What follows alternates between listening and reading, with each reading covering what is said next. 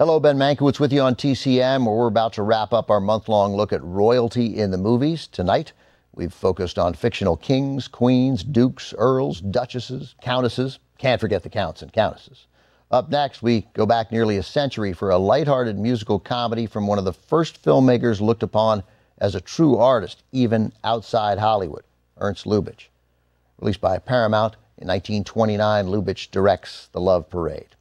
Lubitsch's flair for urbane, elegant, and often suggestive films led to a shorthand way of describing them. His movies had the Lubitsch touch.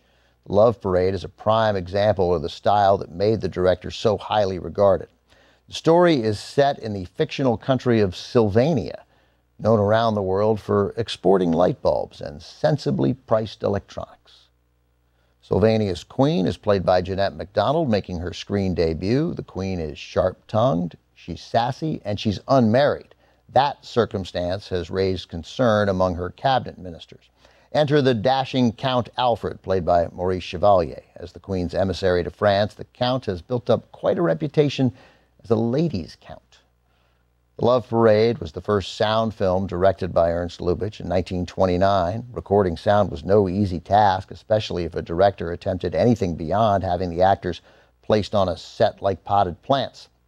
Lubitsch takes things a step beyond what audiences expected at the time, and the film earned a nomination for the first ever Best Sound Oscar. Overall, it picked up 6 nominations, including Outstanding Production, that was Best Picture, Best Director for Lubitsch, and Best Actor for Chevalier, who was also nominated for his performance in The Big Pond.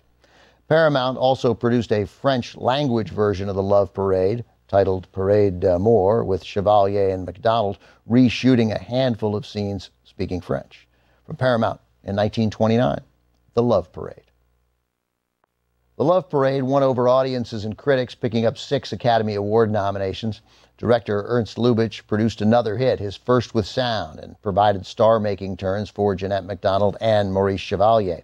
While it was MacDonald's first picture, Chevalier already had 2 decades of show business under his belt. During the 1920s, Chevalier had been a cabaret star in France, toured the U.S., and he met with George Gershwin and Irving Berlin.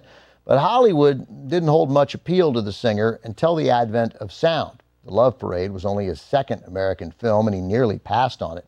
He had envisioned himself playing unassuming everyman-type roles, but his thick, exotic French accent oozed sophistication and class to Hollywood. Chevalier and MacDonald paired up in 3 more films for Ernst Lubitsch: The Smiling Lieutenant from 1931, 1 Hour with You from 1932, as well as The Merry Widow, released in 1934. Coming up, a young heir to the throne finds that royal responsibilities complicate his love life. From 1954, The Student Prince, starring Anne Blyth, is next on Turner Classic Movies.